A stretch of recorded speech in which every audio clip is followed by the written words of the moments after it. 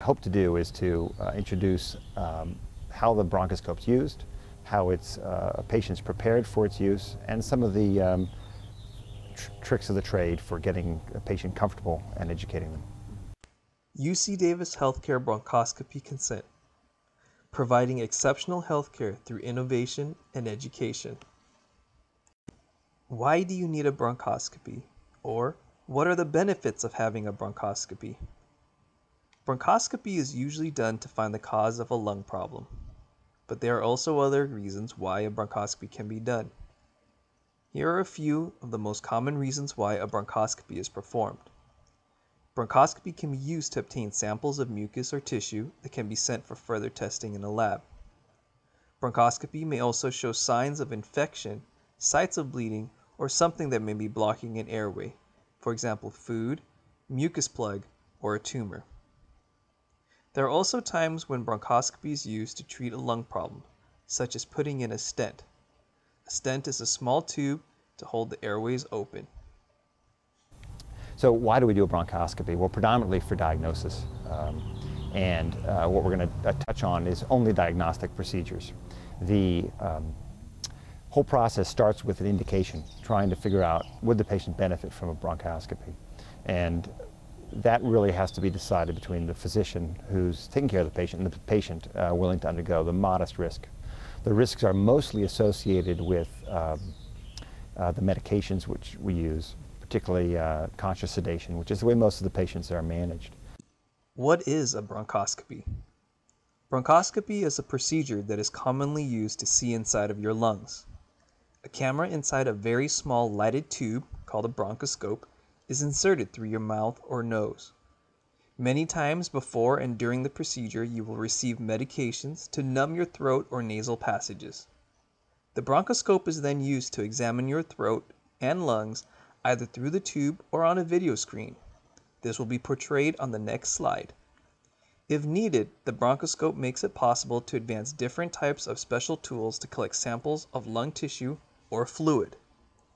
To prepare patients and to make the procedure more comfortable, we administer intravenous anesthetics occasionally, and certainly analgesics topically, and intravenous sedatives to keep them comfortable but not completely knocked out.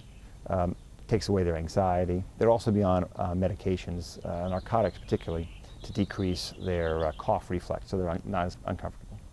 Two other ways that we keep patients comfortable and prepare them for it are with topical anesthetics, which is a large part of the preparatory process, and the other one is just informing patients. There's a couple of studies that asked patients what they found most uncomfortable about bronchoscopies, and in retrospect, it was the fear of the unknown and not knowing what to expect. They didn't complain of the cough, which we often can see. They complained a little bit about the bad tasting medicines, but they understood that as part of the procedure.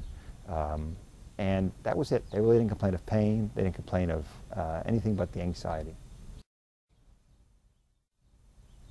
Once the patient's prepared and the crew is ready to perform the procedure, the bronchoscope is usually inserted through the nostrils. There's a triangular passage which is formed in the nose underneath the nasal turbinate. And through this passageway is usually the largest space through which you could pass the flexible bronchoscope. Anything you notice other than pressure, you let us know. Okay, great. A steady, firm pressure with a little bit of flexion is usually used to allow it to be passed smoothly. If a patient has significant pain, I want you to reassess the patency of the nasal passage and consider an oral route. The oral route, many of us find, is more difficult, probably because there's more soft tissue to negotiate past rather than a nice wide open cavity that's held open by bony prominences. Once the patient's been intubated essentially with this bronchoscope, further direct installation of the lidocaine will be applied to the vocal cords. At the posterior pharynx, an inspection is performed, examining the vallecula, which are the spaces next to and on either side of the epiglottis. Visualization of the false cords can help find whether or not the patient has acid reflux or other signs of aspiration.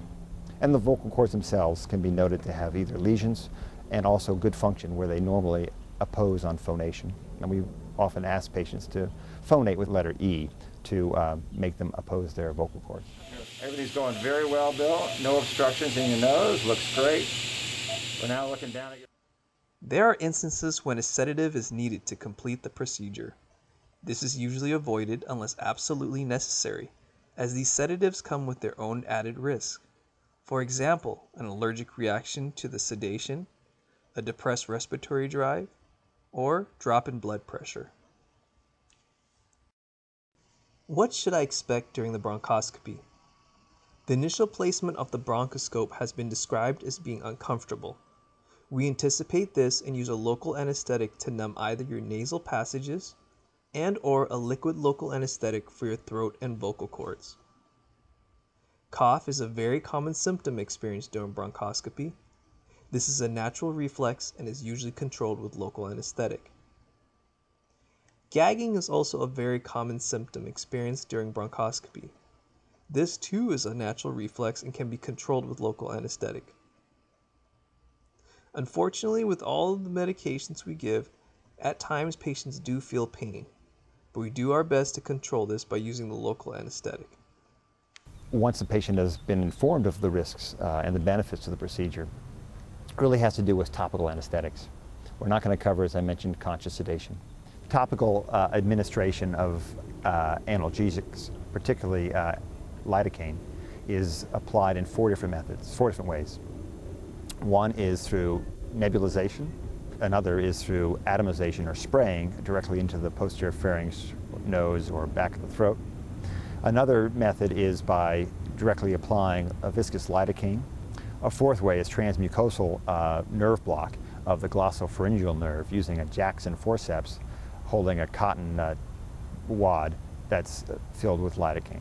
The choice is up to the operator on which of these methods to use. Most of us will end up using all four depending on the gag reflex or the status of the patient. Certainly in an intubated patient, such careful anesthetics are not necessary.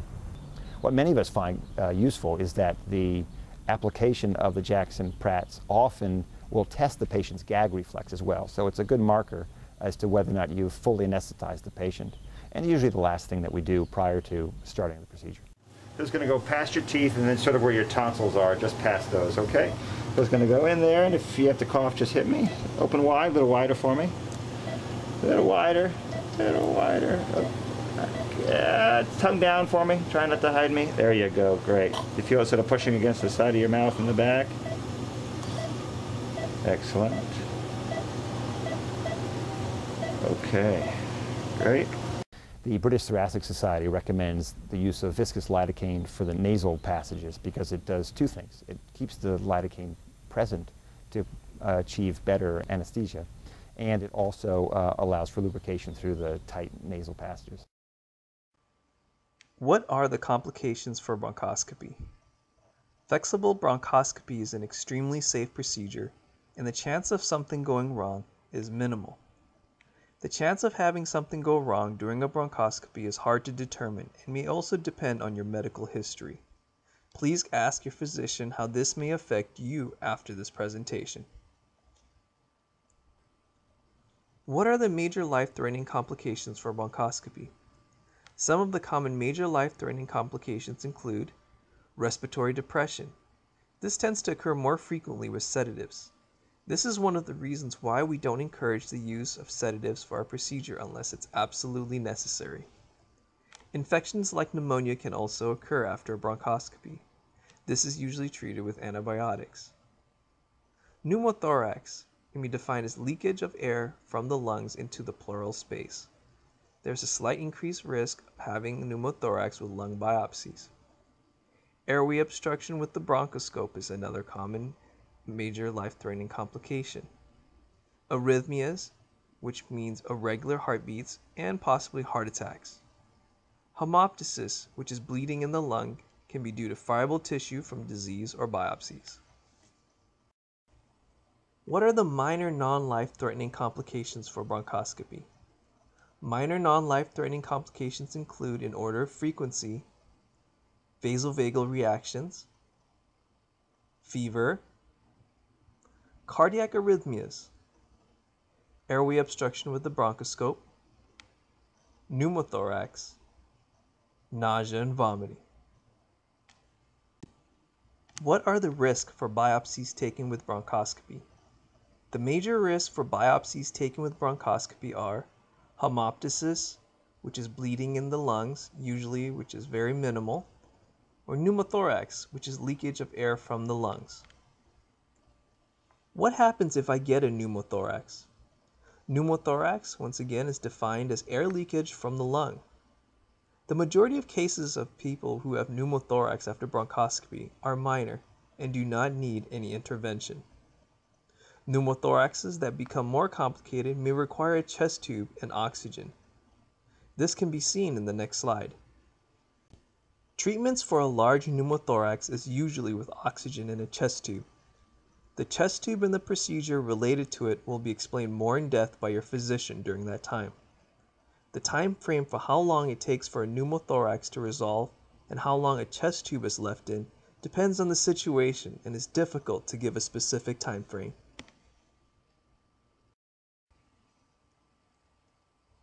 Vital things that we should be aware of.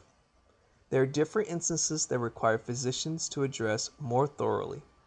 Please let the physician after this presentation or pulmonary staff member know if any of these conditions apply to you. Chronic obstructive pulmonary disease, also known as COPD. If you do not have a spleen. If you have had heart valve prosthesis or endocarditis. If you have had a recent heart attack less than 6 weeks ago. If you have eaten solid food within the last 4 hours prior to this procedure. Or if you're currently taking aspirin, Coumadin, or known as warfarin, Plavix, or any other anticoagulation medications. What are the alternatives to bronchoscopy? If you are still uncertain about going through with this procedure, please let us know and we will do our best to address any concerns you may have. There are other non-invasive methods that may benefit you in finding more about your lung disease, such as X-rays, CT scans, MRI, or ultrasound. Each case is different and may require different methods of imaging. Although there are alternatives, it is most likely that you have already received these imaging techniques, and that is why you were referred to get a bronchoscopy. We respect every patient's decision, and if you should decide to not do this bronchoscopy, the alternative would be to continue on with your current medical management. We hope that this quick presentation may have addressed many of the questions you may have had, and if we didn't, please feel free to ask us. We do believe that through this innovative presentation and education, we can provide you with exceptional health care. We thank you for choosing our pulmonary service here at UC Davis Healthcare. In today's competitive marketplace, we appreciate you have many choices for your pulmonary needs. We pride ourselves on honoring our patient, and our continued commitment is to provide you with a warm, personal, caring, prompt, and professional service you deserve. We look forward to serving you in the future, and once again, thank you. A physician will be with you shortly to obtain consent, as well as answer any other questions or concerns you may have. Once again, we thank you, and please let us know how we can better our care for you in the future.